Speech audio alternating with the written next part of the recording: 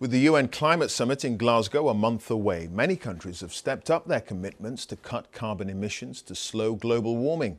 However, Australia, one of the world's biggest coal producers, is accused of dragging its feet. This week, its Prime Minister, Scott Morrison, said he may not attend the summit. Australia's carbon emissions per person are among the highest in the world. It's promised to cut them by 28% by 2030, but that's less than most rich nations. And it hasn't agreed to deliver net zero emissions by 2050, a key summit target. From New South Wales, here's our correspondent, Shaimaa Khalil. Wow. The devastating bushfires less than 2 years ago were the starkest warning yet for Australians, experiencing firsthand the consequences of a warming planet. But Australia's commitments fall well behind other rich developed countries.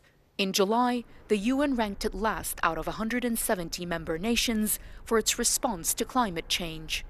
Australia's record of reducing emissions stands above those who are claiming to achieve bigger things in the future but haven't achieved it to date. Australia is the second biggest coal exporter in the world, and in the Hunter Valley, it's the bedrock of the economy.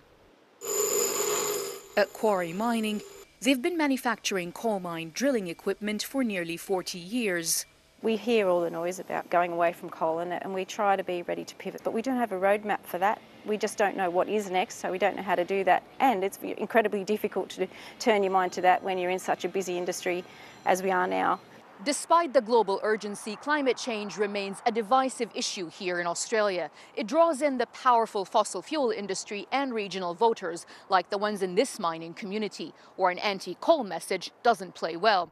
Without the coal mine industry, I wouldn't have a job. It's been in my family for as long as I can remember.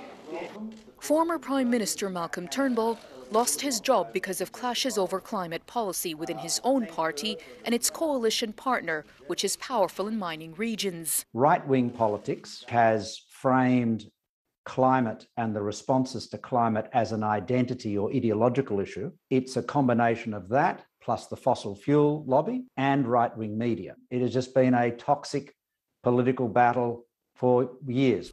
With plenty of sun and wind, renewables are growing fast in Australia. This zinc refinery in North Queensland is one of the country's biggest users of electricity. With more than 1 million solar panels, it's now generating about a quarter of its power from the sun. It is the right thing to do. It aligns us more closely with our customers, who are increasingly on an urgent mandate to decarbonise. Even though it's on the front line of this environmental emergency, Australia is out of step with its allies when it comes to climate action, stuck in a balancing act between its domestic politics and its international reputation. Shaimaa Khalil, BBC News, the Hunter Valley.